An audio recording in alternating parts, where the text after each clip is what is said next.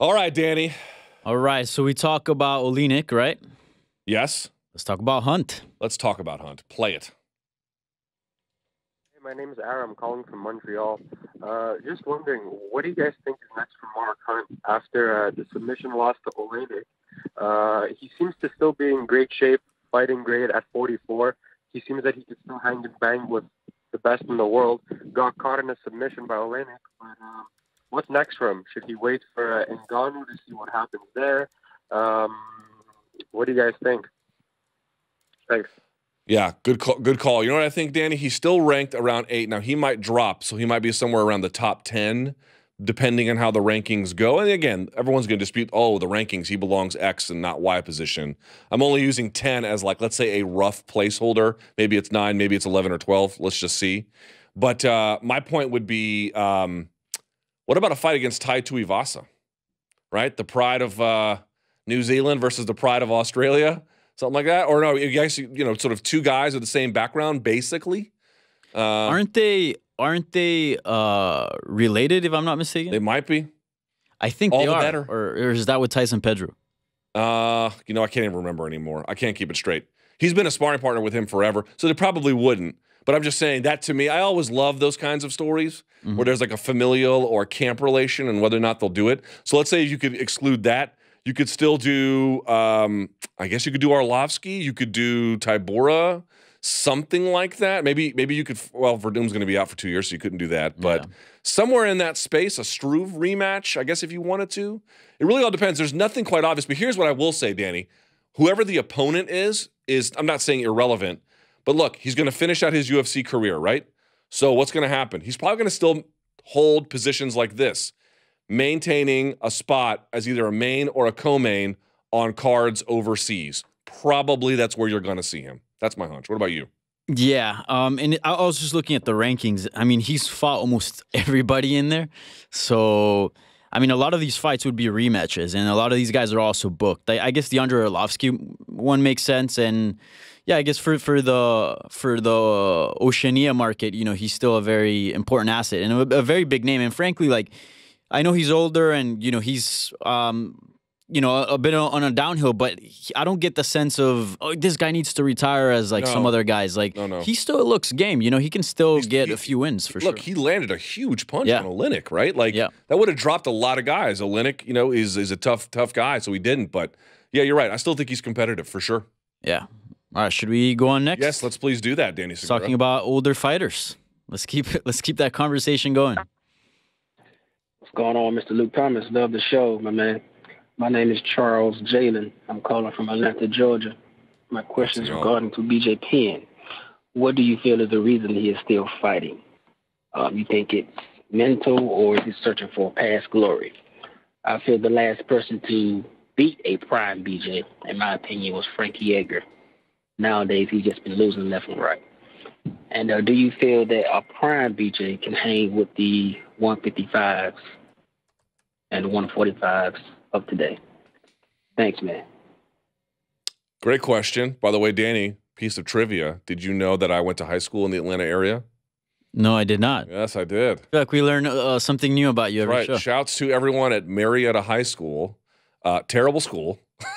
I learned next to nothing. No, I'm teasing. But yes, I went to high school outside the Atlanta area, Marietta, which is Cobb County, which is right outside Fulton County. Fulton County is Atlanta. So, yes, in fact, I did. I asked Ryan Hall about it. If you're Ryan Hall, I understand why you want to take the fight, right? Because, you just been off for 2 years, right? You got to get back in there. That's number one. Number two, BJ Penn still has a big name. People care about BJ. He is a legend. He's a freaking Hall of Famer officially, right? Yep. And then three, look, I don't see how you can possibly argue he's not diminished. I just don't know how he hasn't won since 2010. Now, he did have a draw in that time, but he hasn't won since 2010. It's a long time, man. It's a long time. BJ was the first and probably the only fighter, Danny. I don't know how you feel about this. It's hard for me to watch him because I used to idolize the guy, and I still do, about what he was able to accomplish. He could wrestle. He had a jab. Obviously, his jiu-jitsu was just out of this world. He was hard to hurt. He had a chin. I mean, he was everything. He was the perfect fighting machine for a time. Yeah. I don't think he should be continuing to fight. I'm not a regulatory officiant. I have no say over this. I don't say it out of hate. I don't say it out of a need to just bring down others. I say it out of total concern. Let me make one point, Danny, if I may. A lot of people say you can never tell another person when to retire, and that's true. I can't. I'm not someone's mother. I literally cannot make anybody stop.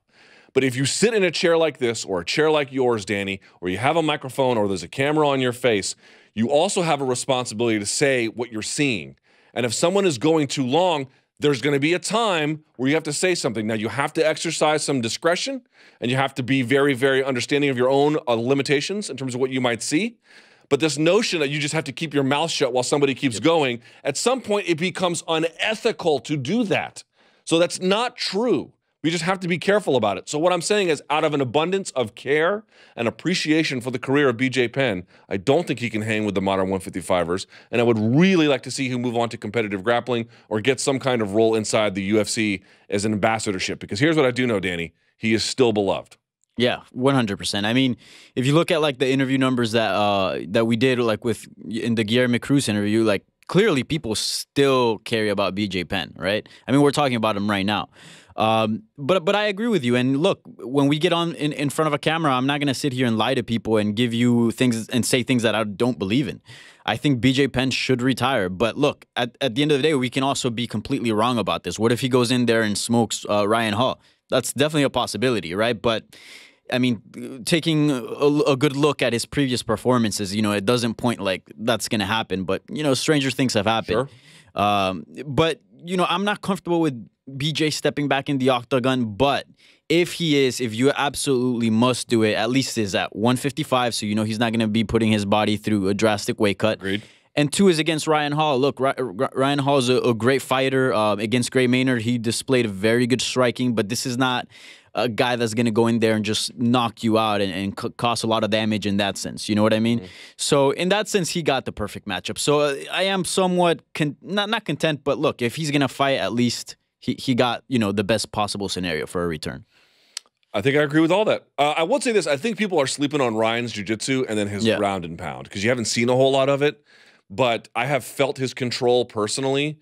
He doesn't look like some physical powerhouse, but I got to tell you, when you lock up with him, he's very strong, very strong. He's got that, you know what kind of strength he has? He's got that American Ninja Warrior strength. Yeah, you know what I'm talking about? Yeah. Well, you get these baristas. That weird finger strength. Yeah, you get these dudes who look like they're in a trench coat mafia, but then they can just go across the monkey bars real fast. Yeah. He's got that kind of, man, he grabs your wrist and it's hard to break it, and he's like half my size. So yeah, he's strong. Oh, I bet. But BJ is strong too. So yeah, we'll see. I mean, at this point, it's already, you know, the fight's gonna happen. Exactly. So here we go. At this point, let's just enjoy it. Now let's switch topics and let's talk about Oscar De La Hoya and his involvement in MMA. All right, this ought to be fun. What's up, Luke Thomas? This is Steve from Central Indiana. Just sitting here watching some fight previews with my little baby daughter, trying to get you some more female fans for the future, so we're bringing her up right. Thank you. I wanted to ask a question of you guys today. I just got done watching the Ortiz-Liddell press conference for their third fight, and I was kind of surprised at De La Hoya's demeanor throughout the press conference. He said he was trying to be an empowerment entity for the fighters instead of a competitor to the UFC. And with all the profit sharing that they are going to be having with this fight, do you think that Oscar is actually starting something positive for the sport of MMA as opposed to just answering back to Dana White and the UFC for their Mayweather-McGregor fight with an Ortiz-Liddell 3 bout? Have a great day, guys. Bye-bye. That's a good question. Very good question. Yeah. So he was on, I had him on my radio show. We tried to get him on this one. The timing didn't work. So I had him on my radio show. Mm-hmm. And I asked him that very question. I was like, how much of this, because, you know, he's a vicious competitor against Top Rank, or he tries to be anyway. You know, so in the boxing space, you see that kind of thing all the time. Plus, remember those outbursts that he had prior to Mayweather-McGregor. This is the worst thing ever. I can't believe this is not real boxing, blah, blah, blah. And in the end, I actually think that that fight helped boost the profile of the first Triple G Canelo fight. Mm-hmm. But this idea that this is all philanthropy let's be serious. This is clearly not true. Like, look, the UFC gets into trouble a little bit because they are worth $4 and $7 billion, and there's a question of profit sharing, right? Or when Dana White tries to bring in, I think the Las Vegas Review-Journal reported that he had brought in, or maybe he even tweeted it on social media, he brought in a snow in his house or in his driveway, so I think kids could play with it during Christmas. So something like that.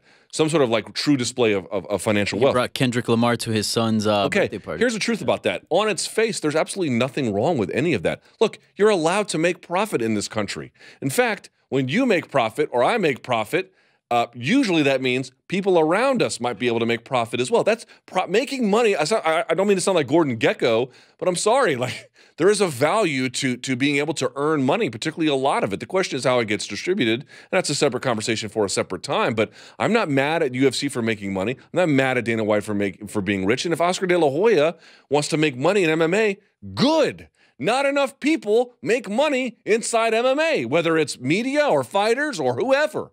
So I don't know why he can't just be honest. Like, I get the pitch, right? The pitch is, hey, everybody, my name's Oscar De La Hoya. You might not know me from my work inside the work that I do inside MMA, but here's what I'm going to do. Do you feel like you're underpaid? Because if you do, then I'm the guy for you. That's really what this is about. It's a bit of a dog whistle to all the fighters out there who are unhappy with their pay. It's not a philanthropy. He's not out there. I just don't care about anything else other than making sure those guys are paid. Yes, he wants to get them paid because he wants enough money to come in that they get paid and he get paid. And frankly, there's nothing wrong with that. I don't understand. I get the sales pitch, but it just seems a little silly to be like, well, what really matters to me is taking care of these fighters. No, everyone wants to get rich. Go get rich. It's fine.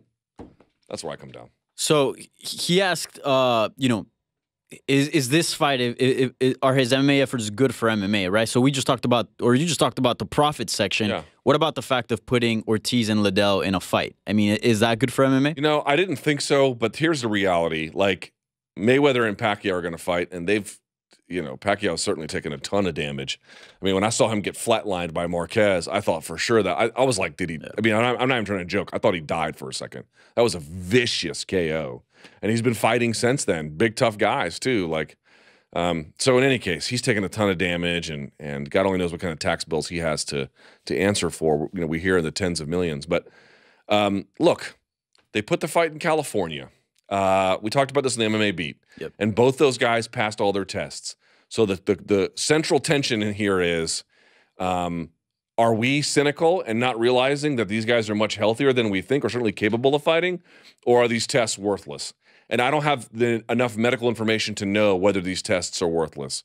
So they went to the state with one of the tougher regulatory schemes in place.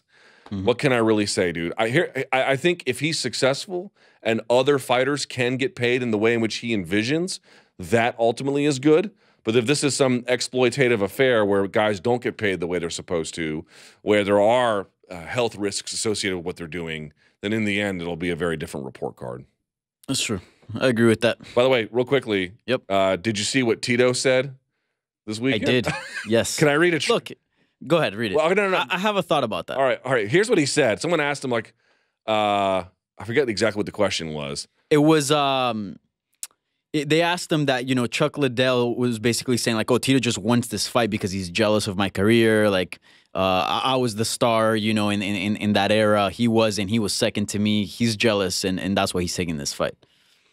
Okay, here's what he says. Jealous of him. This guy can't even put an effing sentence together, man. Are you kidding me right now? He's reaching for those grapes. He's trying to make his wine, and the wine's already sounding like a violin with that cheese and wine. We'll see on the November 24th. Perfect sense. You know what? Yeah. Well, because to give a little bit of context, the interviewer did say, like, oh, this is sour grapes for me. So that's why that got brought up. But I have a few things to say about that. I know Tito Ortiz. Defend him.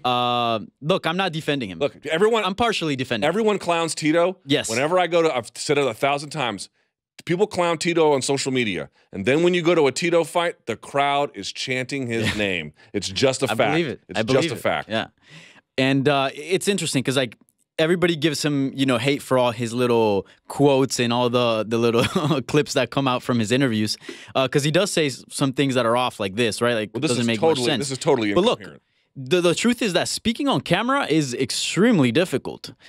I mean, I'll just say this: we get a bunch of voicemails of people calling, and we get 3, 4 back-to-back calls from the same person. They just go on, they're like, "Hi, this is," and then they get all nervous and they hang up, and then they do it a second time, a third time. So it's. I'm not defending Tito, but I feel like people think being interviewed and being on camera is a lot easier than what it actually is. And sometimes you say dumb things. Look, I've said dumb things. Everybody has said dumb things. Yeah, I don't think I've said anything like that, though. Right. No way. You haven't said anything about grapes and violin. And To your point, you're absolutely right. Talking on camera is hard. Yeah. I've said a number of very stupid things. I did some commentary gigs early on in my MMA career. I go back and listen to them, and they're all cringeworthy, terrible. People have often, like when I've criticized other commentators, people have often asked me, oh, what, you could do better? No, I cannot. But I can at least make an assessment about what is and isn't going right. But you're right. But here's also the point. If you have that kind of liability, limiting that liability exposure or limiting the exposure to that liability is kind of important. yeah. But you know what? Here's what I know. I think this fight's going to do well. I don't know how many pay-per-views it's going to sell, but people are going to be in that arena to see Tito and Chuck. So laugh it up now, but they're going to have the last one. I am very confident of that. I think it'll do well. All right, next. All right, let's keep the boxing MMA theme going on. All right. Hey, Luke. This is Carlos from Austin, Texas, and basically just wanted to ask your thoughts on, based off this weekend, off the big boxing showdown, what if Conor beats Khabib? Does Conor call out Canelo? Is that even worth another circus/money fight? I want to see what your thoughts on that was. Thank you. I know it's a bit of a silly question at first, but think about it. Is it possible that McGregor goes back to the boxing world? Boy, that would be a real bad idea to go box Canelo. A horrible idea. But I mean, tell me that wouldn't sell. It would sell. I actually feel like if he's fighting Pacquiao again, why wouldn't he fight McGregor again? Mm-hmm. Or why wouldn't, even this seems less likely, why wouldn't Mayweather fight? Now, I don't think he will, because this would be a bad idea. But if you're talking about something that would be a revenue generator, Mayweather Canelo 2 would be a revenue generator, right? Yeah. Anyway, I would say Canelo, no chance. That is just, I mean, you could reaching say for the stars. I mean, the argument was, well, Mayweather's one of the best of his generation, but he's long past it, and his legs look like they weren't there in that fight against McGregor, right? Like relative to who he used to be, anyway. Right. You know, Canelo is 28, bro. Canelo's 28. Dude, you know what's amazing about Canelo? He's a hard hitter, which we already knew. Mm-hmm. Dude, his chin, he has a fire hydrant. Yeah. You just look at what Triple G was doing his whole career, marching guys down and then sending them to the canvas like, get down, and just did it with pain commands. He may have barely stumbled Canelo once or twice over 24 rounds. That is shocking, dude. Trust me. If he wanted to make money, that's a great way for McGregor to make money. That seems like a terrible idea for your health. Yeah. What about any other matchup? Malignaggi? The Malignaggi one is the right one to make if you want to make money and have it be reasonably competitive, because you have the sparring session footage, you have all of them going back and forth. Got a story. And it's the kind of, I think it's the kind of fight that McGregor wouldn't mind being in, which is to say, he likes the matchup itself, plus the media circus, because he just dominates the media circus. Yeah. And then to sick his fans on Malignaggi, either in person or on social media, and not like to attack, but I mean verbally attack. Dude, he just controls the entire thing. So maybe that's a way to go. Maybe. All right, now we got a request from an international fan. A request from an international fan. Is it? Yep. Okay, let's see. Good afternoon, Luke. How are you doing? Well, this is Miguel, one of your biggest fans from Spain. Uy. And I wanted to ask you something real quick. Me encanta España. Can you please stop insulting my favorite football team, Barcelona? Because I like listening to you and watching your podcasts, but I do it for the MMA. If you speak about football, please be respectful with the other teams, because you have very, very big fans, Barcelona fans, listening to you, and we don't like getting like cheap shots in every single podcast or program or show you participate in. Thank you very much. Will you stop taking cheap shots at Barcelona? Okay, it's a good question, Danny. Now, let me pitch this one back to you. And here's why. Now, we hate each other on game day because we both cheer for rival teams from the same city. That is correct. But here is the one thing we have in common. The enemy of my enemy is my friend. We also both hate Barcelona. So what would you do? Well, I don't really take. I respect Barcelona. I respect Barcelona. I respect You can Messi. respect and hate somebody at the same time. But you know, is that my hatred for Real Madrid is so big? You hate Real more than Barcelona? Yeah, hell yeah. Wow, interesting. Yeah. So That's a tough cross to bear. well, Supercopa champion. So I'm still holding on to that. Preseason win you Yeah, I love to know. talk about. Hey, we haven't been doing too well in the season, so I can't probably talk much. Yeah, hashtag Celta Vigo. Don't think Yeah. I didn't see that game. Anyway, Oh, man. what should I do? What's the right call here? Because I don't want to piss off people who like the show and like me, because there's about 5 people who like me in the world, which I understand and I'm okay with. But if I don't have to make enemies unnecessarily, what do? Do I just stop talking about Barcelona on the show at all? Barcelona? No, look, I think maybe this caller, because you know a lot of people think when you hate on someone, you automatically do not respect them. No, I respect Barcelona. I think it's fine to hate on any other team that's not yours, but you know, dude, throw it out, put it out there. You know, you respect Barcelona, dude. You know? Every time there's El Clasico, your boy is sweating bullets. Every time. Dangerous team, and they're looking good, man. Yeah, they always look good. Yeah. You know how much it made me sick to my stomach when I was in Barcelona on my vacation, having to go around and we took a. You ever do those? Hop on, hop off bus tours?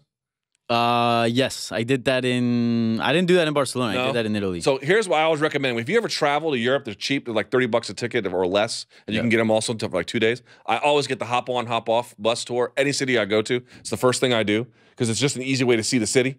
And they stopped by the Camp Nou on the tour. Oh my God, Did you get sick? I had automatically you know what's amazing? Out of nowhere, I just laid eyes on Camp Nou, and then I had explosive diarrhea right away. Oh man, I don't know how that happened. I don't know if there's a correlation between the two. I don't know, but it seemed like the events were related. But dude, everywhere, like you want to talk about people who rep their team in a city. Oof. I've never been. You can go like. The only equivalent would be here in New York, all the people who wear Yankees caps. You know, Yankees caps are like the universal cap or something. Yeah. That's about like that. You go to Barcelona, bro, and they rep hard. Yeah, it's more than a team. Més que un club. Yep. All right. So now let's talk about Khabib and Conor. And this was an interesting question. Also, lastly. Yeah. Hala Madrid. Okay, go ahead. Sorry. Oh, Atleti. Go ahead. Hey, it's Matt from New York. I want to know what's more likely. Conor submitting Khabib or Khabib knocking out Conor. Thank you very much. Ooh, and not ground and pound on the feet, right? I think that's what this caller meant. So you have to be very careful with these kinds of things. So remember when Mac Danzig fought Mark Bocek? Do you remember that? Long time ago. Yeah. If you don't know their resumes, Mac Danzig was always a very good fighter, very well-rounded, very good on the ground. But Mark Bocek was maybe one of the premier Canadian talents in sport jiu-jitsu, much less inside the UFC. Like as good as Mac Danzig was, Mark Bocek, pure jiu-jitsu, way better. And then Mark Bocek, over time, had shown a propensity for adapting his jiu-jitsu for MMA purposes. So I remember in the outset when that weekend, they're like, predictions for the fight, Luke. And I'm like, I don't know who's going to win, or I forget who I picked. But I was like, there's no way on planet Earth that Mark Bocek is going to get submitted by Mac Danzig. And sure enough, he did. And the reason why was not because necessarily it was jiu-jitsu for jiu-jitsu and he just beat him. It was because he beat him up to the point where he was able to use what jiu-jitsu he had, which again was very, very good. And I think he took his back, pounded him out, and then maybe choked him out, something like that. And that was just one of those lessons. So here's the point. If Khabib, yes, can knock Conor out in the feet. And yes, Conor can absolutely sub Khabib. These things are absolutely possible given a variety of other circumstances that have to take place. So I would say his question was, Danny, if I recall correctly, which one is more likely? Yep, correct. Right. Which one is more likely? I would say it's more likely that Habib knocks out Conor on the feet, which is to say not likely at all. But I can see a case where Conor's getting thrashed, makes it to the end of a round, gets up, and remember how tired he looked, Danny, in that Mayweather fight? Where he was just like stumbling around, almost looked drunk, because he had no energy. If that's the case, where he's not much of a striking threat, I can see Habib going after him on the feet. I don't think it's likely. That's not how I see the fight going. But for Conor to submit Habib, again, it could be possible. But for that to happen, they have to be on the ground, right? If they're on the ground, dude, Conor's got devastating ground and pound. He doesn't have like this avalanche of attack, but what he does have is super precise, hard shots, dude, that turns guys' belly down. It makes them cover up. It makes them go to sleep. So to me, if they're on the ground, Habib's going to get ground and pound if it's going, for Conor. Yeah. And on the feet, I just see, again, terribly unlikely, but I can at least imagine that happening before Habib getting submitted. Yeah, 100%. I have to agree with that. And even if, like, let's say Conor for some reason, wobbles Habib and has the opportunity to sink in a submission on the ground, like a lot of submissions, they put you in a certain position where you may be giving up position, right, if you don't get it. And I don't think Conor's willing to take that gamble. Conor is a really, really smart fighter. I don't think he's going to drop for a guillotine, just even if Habib is super hurt, just because like there is a chance that he might get out and, well, he's now on bottom. Yeah. And that is hell. So I would agree with your statement. I think Habib knockout is probably the most likely one. Well, given the two scenarios. Right. Which is to say also not very not very likely either, yeah. All right, let's keep the Conor Habib train rolling. All right, let's do it. And this is another important point that another fan brings up that we didn't, at least me personally, didn't really think about. What's up, Luke? Andy from Connecticut. Wondering, I hear a lot of scenarios going around. If Conor wins, who he can match up with. If Conor loses, who he can match up with. Haven't heard anyone talked about the immediate rematch. Any chance Conor loses and plants his feet and gets a second title shot against Khabib? Okay, interesting question. I hadn't thought much about it. I'll say this. That's a good one. I would say if the end is, if there's a split decision, 100%. If there is some kind of referee error or the referee gets involved in a way where folks feel like the result isn't as legitimate as it should be, 100%. If the fight is competitive, tooth and nail, and folks think the wrong guy won, even if, again, so for example, people think Triple G won, I did, but he didn't. But you can make a case for, either guy, that scenario. But if somebody gets wiped, I mean, they've done these before, like the guest, I don't know if we're going to get, you want an EJ check at this point? I don't know what the hell's happening, but remember she lost to Rose Namajunas and then back-to-back, she fought Rose Namajunas. But she was the champion. She was the champion, so it changed things. I'm just pointing out they'll do that 2 times in a row. So, but let's say Habib gets smashed. Do they do it again? Maybe because let's say he goes into the fight injured. Oh, I had a busted rib, I had a broken ankle or something in those scenarios. But if it's like a normal fight, like for example, let's say it looks like the Alvarez fight. If it looks like the Conor versus Alvarez fight, hard to know what the purpose or value or, frankly, the upside would be of doing it back-to-back at that point. It would seem gratuitous and unnecessary, especially, Danny, where if Conor's back and he looks that good or something, that's right, then you got Tony Ferguson waiting out there. You got a lot of different possibilities. You got Nate Diaz waiting out there. You would need a very compelling reason to supersede those things. Yeah, I would say the Diaz, I believe, is a big factor in this because if Conor loses bad, he can still have that third Diaz fight and make a lot of money, right? Like, he doesn't need Habib. He doesn't even, frankly, need the title, to be honest. And I don't think Nate Diaz wants the shot at the title either. So he would rather take Conor coming off a loss than take a shot at the title, right? So yeah, I think if that's the case, we'll not see a rematch. But if there's any little doubt, any type of controversy, whether it's a referee or decision, or even if this decision's correct, and it was just a competitive fight, like it wasn't a wipeout, I can for sure see Conor, look, I can do better than this. this wasn't me that night, rematch, and you could absolutely sell that rematch, even if it's a fair decision. All right. What do we want to do about Joanna? You want to give her another try? Sure. Yeah. Let me give her a call. If not, we still have a few questions we can tackle. All right. We'll see what the word is there. I'll wait for you. Let me know in my ears, please, once you Okay, for sure. So hopefully we can get her on, and then we'll do that. I guess we'll see. As always, by the way, you can submit your calls using our email address. I think a bunch of them must have come that way. The MMA Hour at voxmedia.com. Not MMA Hour at voxmedia.com. The MMA Hour at voxmedia.com. And, of course, you can also call the hotline at any time, 844-866-2468. Two great ways to get in touch with us. And, of course, you already know about the tweets using the hashtag The MMA Hour. So 3 ways, really 2.5, but 3 ways you can get in touch with us and be a part here of the Sound Off. I always love doing the calls.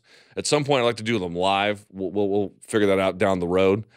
Taking calls is one of my favorite things to do. It's one of the most important things I think to do. Really, if you think about it, like taking calls or even live calls or even voice messages, it's like the original social media, right?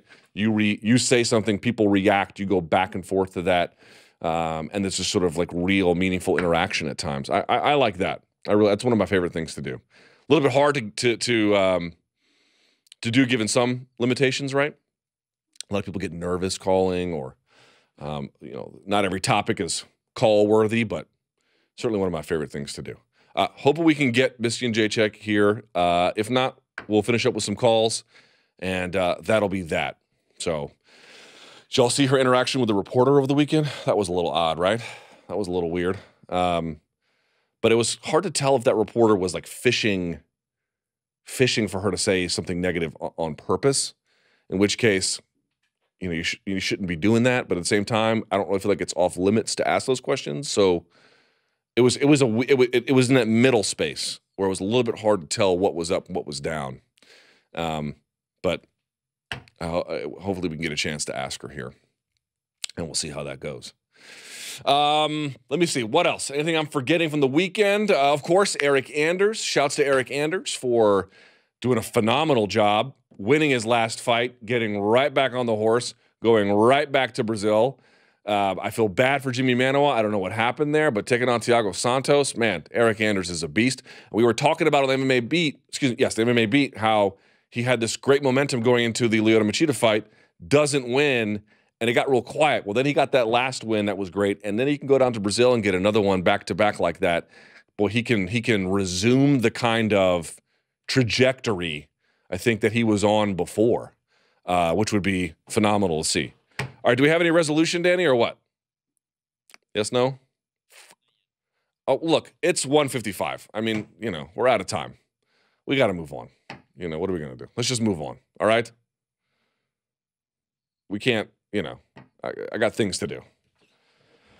I don't know what happened. I apologize. Sometimes we have guests, and then sometimes things happen. What are you going to do? Let's do some more questions, and then we'll call it a day. It's kind of weird that we have these guests, and then at the last minute, they keep falling through. It's a little hard to understand why this keeps happening, but... Yeah, it's always hard to schedule and manage live things, right? Yeah, it certainly is. Difficult. Yeah, certainly been interesting here. Yeah. Okay. Any more calls, please? Okay, so you want to talk about bantamweight division or about champions overall? We got 2 different questions here. Ooh, you know what? It's your birthday. You can pick birthday, boy. Okay, sure. I'm going to go with the more interesting one. So here we go. Why did you just say that from the get-go? Well, it depends. What might be interesting to me might not be interesting to you. Yeah, we right? usually copacetic in that regard. All right, go ahead. Hey, Danny. Hey, Luke. Welcome back. This is Angel calling us from South Florida. So my question is, with Montano being stripped and stating that it was partly for her not being a draw, should Woodley and other champions who are not a draw be in fear of also being stripped of their belts? Great question. What a fantastic question. Phenomenal. Dude, the questions the last 2 weeks on the phone, dude, they've been rock solid. They've been fuego. Rock solid. You know what? I have made this point and people have dismissed it. They have laughed at it. They have said there's no way. But when you create all these interim titles and then you take them away, and then there's this creep into the space of the champion. Now, again, I'm not saying there's no good case for stripping Nico Montano. Champion shows up and doesn't even weigh in. That's a problem. In some regard to her responsibility needs to be paid. At the same time, you can't think about the broader, you can't ignore rather the broader context here, which is that there's just uneven application of justice. There's really no rules. A lot of this was done probably to facilitate getting the belt towards Valentina Shevchenko anyway. There's just a lot of things that are not considerations about the infraction in question. And I think as you begin to devalue titles generally, and as you begin to find reasons to take titles, first interim, now full-on flyweight, do I think Tyron Woodley is in jeopardy of losing his title? No, I do not. I still think that there is a lot of value to that and a lot of protection that comes with that title.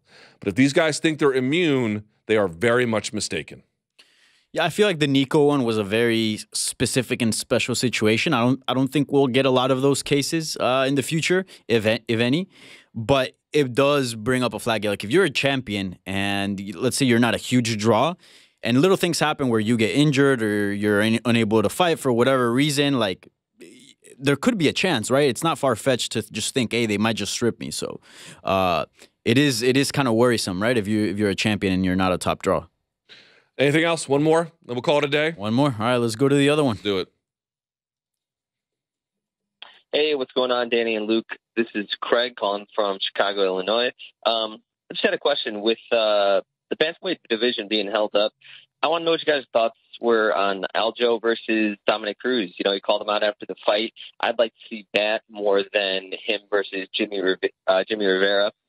And Aljo looks great. I mean, worst case scenario, Aljo beats Dominic, and he's right in this, shot for a title. And if Dominic beats him, then it's the warm-up fight he needs to get a shot at the title. So I'd love to hear what you guys think. Thanks.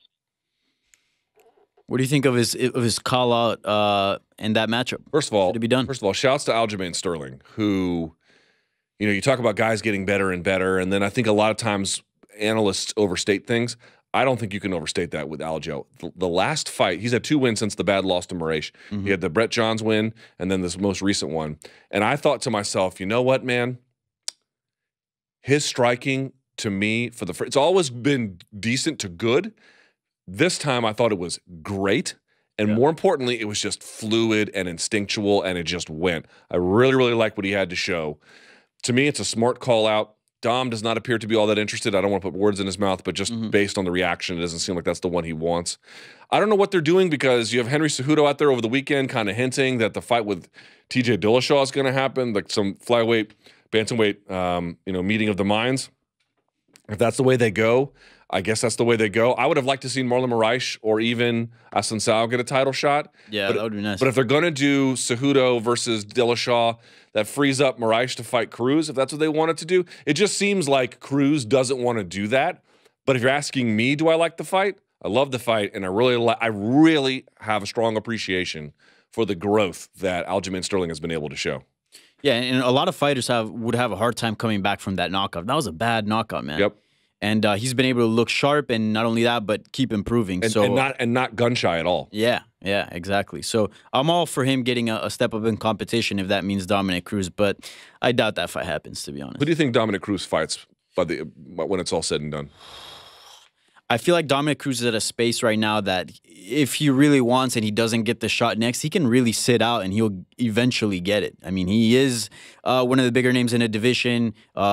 He's still very skilled. So I honestly don't see him fighting anybody but for the title. All right. As an interim or something. Yeah. Okay.